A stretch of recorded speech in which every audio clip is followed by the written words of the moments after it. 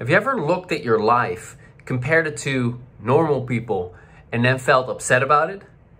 Have you ever worried about other people finding out your secret, that you have social anxiety and that you're behind on particular things and felt really ashamed about it? Have you ever blamed yourself for where you're at and the problems that you're dealing with? Well, this needs to stop, because it's damaging your self-esteem and it's worsening your social anxiety. And if you were able to control it in the moment, if you could stop your social anxiety at will, you wouldn't be listening to me now. So today we're going to begin stopping the shame and blame game of yourself. And this is going to reduce your suffering. And by the end of the video, you'll have a simple strategy to reduce ongoing suffering. Now, I know this is very relevant work to do because I've helped clients with this over and over. And not only that, I experienced this myself. I blamed and shamed myself big time. I'd be comparing myself with other people and I'd see them have fun. I'd see them joke around. I'd see them connect. I'd see them get together and, you know, do fun things together. And I would compare myself and I'm like, man, why can't I just have that?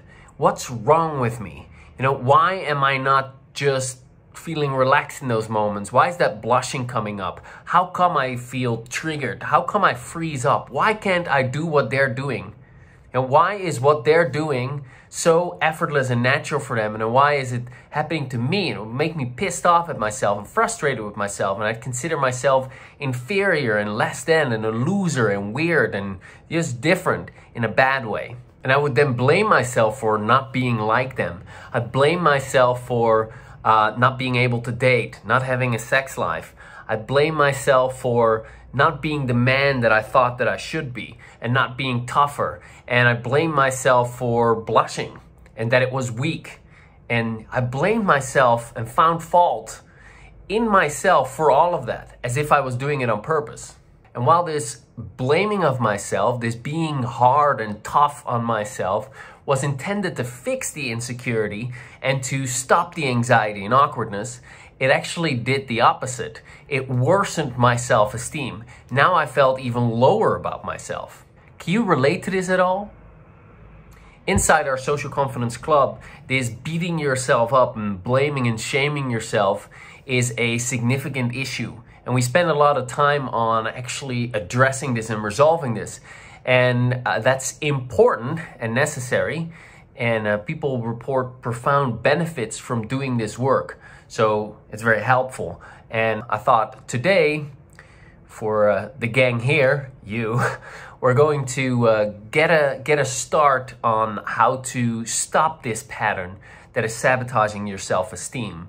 And then we're going to do some tapping, and then later I'll give you a simple strategy you can use by yourself. Right? So let's get going.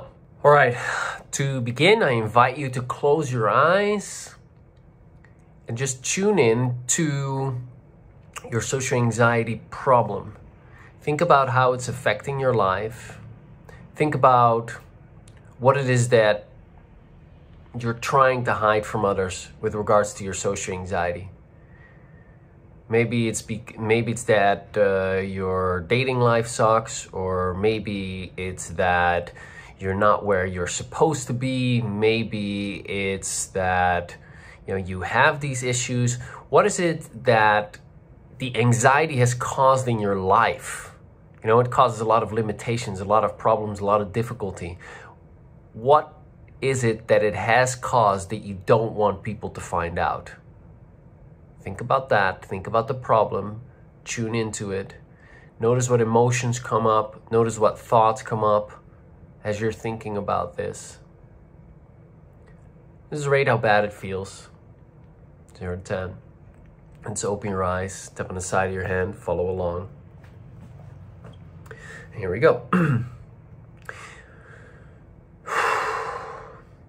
Even though I have this social anxiety problem,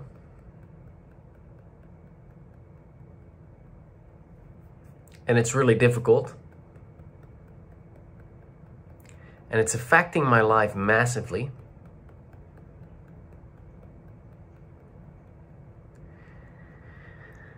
And I really judge myself for that.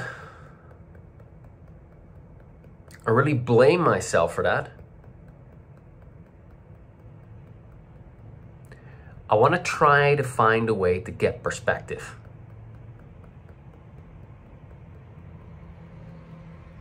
Okay, tapping on the beginning of the eyebrows. So I have all these problems because of social anxiety. So yes, it's pissing me off. Oh my gosh, it's so frustrating. I don't know. I shouldn't be having all these problems. But I do. Collarbone. And I'm afraid that people find out. On the arms. Where I'm at is so embarrassing. Liver point. I'm so ashamed of all these problems. Wrist point. My life isn't the way it should be. Top of that. I'm not where I'm supposed to be. Okay, while you tap on the beginning of your eyebrows, I want you to think about other people. You might think about particular friends, people that are close to you, family members, whoever is relevant that you sometimes compare yourself with. Side eyes, they're much better than me. On the eyes, why am I so weird? On the nose, I'm not supposed to feel this way. Chin, I shouldn't have these problems. Collarbone, I release all my emotional attachments to I shouldn't have these problems.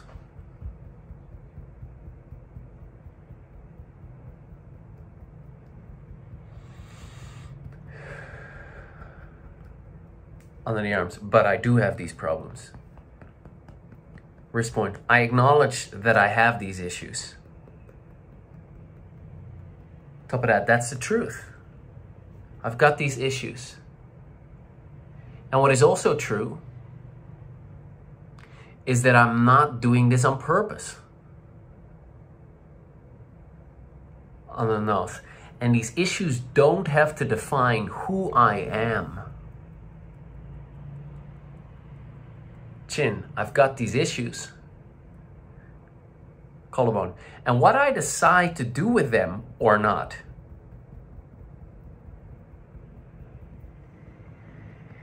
is more descriptive of the kind of person I am. Liver point. I've been dealt these cards. Wrist point, and it's very difficult to play the game at this moment in time. Game of life is very challenging right now. I acknowledge that fact.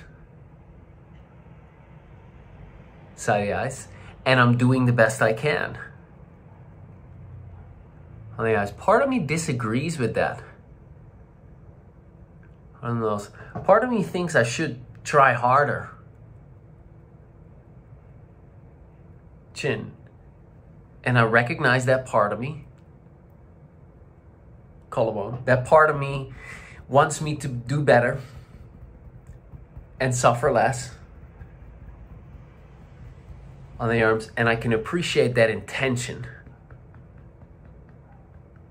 Wrist point. But I'm letting that part of me know. Top of that being really hard on myself is only lowering my self-esteem. Beginning of the eyebrows, it's making things more difficult.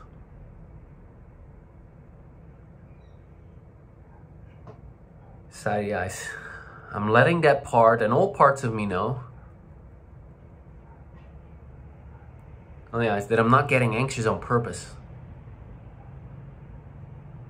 I don't know. I've got these difficult issues. Chin, but I'm dealing with them. Collarbone. I'm doing something about them. On the arms. And I choose to respect myself for that. Wrist point. I deserve to respect myself for that. top of that, I've got these difficulties and because of the limitations. The limitations caused by anxiety. Anxiety have led to these embarrassing problems. And what will others think of these problems? I don't know. They might think whatever.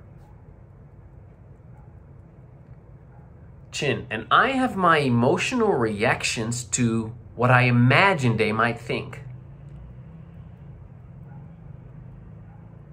And I can clear those emotional reactions.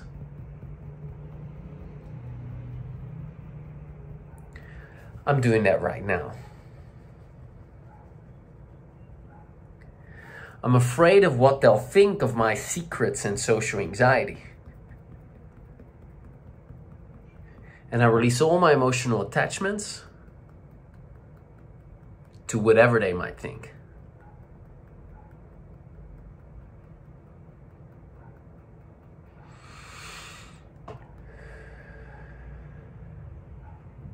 And I choose to find a little bit of compassion for myself right now.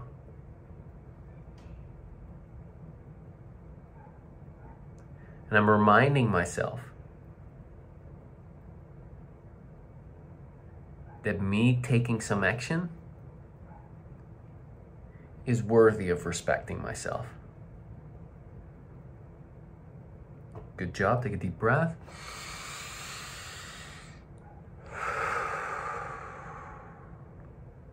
Now, I hope this was helpful to you. This is, of course, just a taster, a beginning part of accepting what's going on. You know, inside the club, we do many exercises on this over a period of months. Just to give you an idea, this is chipping away at the layers of non-acceptance. There's the problem of anxiety, and then there's your difficult life circumstances that have resulted from the anxiety, difficulty to have close friends, difficulty to have intimacy, missing out on things, you know, not being as advanced in your career as you'd like, not going for promotions, etc. Those difficulties are the consequence of the anxiety. And then there's your feelings about what is. And what you want to do is you want to come to terms with how things are. Now, what that does not mean is that you approve of it, or that you like it, or that you want things to stay the same, or that you're not going to do anything about it. That is not what acceptance means. What coming to terms, making peace with where you're at means is that you stop judging yourself. You stop feeling so bad about where you're at. You release the shame, you neutralize the embarrassment. Those feelings, your reactions to your life circumstance and to the anxiety, that's within your control, especially with the tapping. And I've just guided you through a little experience of this, and you can do more, you can chip away at it. Now, at the beginning of the video, I said I'm gonna give you a little strategy because there's more to do. Now, this is unlikely to solve all trouble with accepting your life circumstances, but it's something you can do that's going to bring you some relief, and that relief is going to add up. And whenever you feel bad about your situation, immediately start tapping. And just be tapping from point to point, and you can either allow the feelings to be there and give them permission to be there and accept and allow how you feel, recognize your feelings and have them be okay. And you can even go into venting your feelings. This is bullshit. Why is this happening? It shouldn't be happening. And just let those feelings rip, so to speak, while you tap. You might do that already sometimes, but you might not be aware that you're doing it, or when you do it, you don't do it while you're tapping. If you do this while you're tapping, you're kind of interrupting the pattern. You're doing something and you're doing something, you're doing what you're normally doing, a particular pattern, and you're doing something else. You're adding the tapping. And on top of that, or maybe especially, you're also beginning to soothe the emotions associated with what you're focusing on. So you can think about the different areas of your life that brings up these emotions, and then the tapping begins to soothe it. And then you might remind yourself that you're doing your best and this is not your fault, because it is not your fault. It's your responsibility, however, to do something about it. And that's what you've been doing right now. So good job. Now, if you want to do even more, I suggest checking out this video. In this video, I guide you through a tap along focused on coming to terms with the anxiety and changing the relationship with the anxiety. There are lots of comments underneath that video, and a lot of people report that after the video, it sits with them differently. They have a different outlook, a different perspective, because the tapping has helped them shift things on a subconscious level. Okay, so go check that out right now, and I'll connect with you very soon. Bye for now.